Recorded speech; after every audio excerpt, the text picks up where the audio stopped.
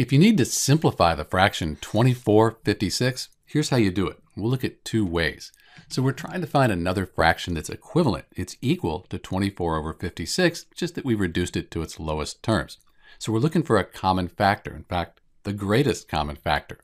So let's look at the factors for 24 and 56. So these are the factors for 24 and for 56. And I'm looking for the greatest common factor. And it looks like 8 is going to be the greatest common factor for 24 and 56.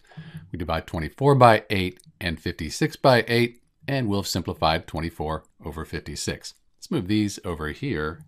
So 24 divided by 8, that's 3. 56 divided by 8 is 7. And we've simplified 24/56 down to 3/7, and we can't reduce this any further. If you didn't know that 8 was a common factor, you could divide both of these by 2. That would give you 12/28, and you might be able to simplify that easier.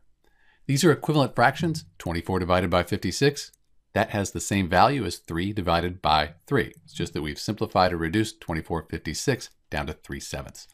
This is Dr. B. Thanks for watching.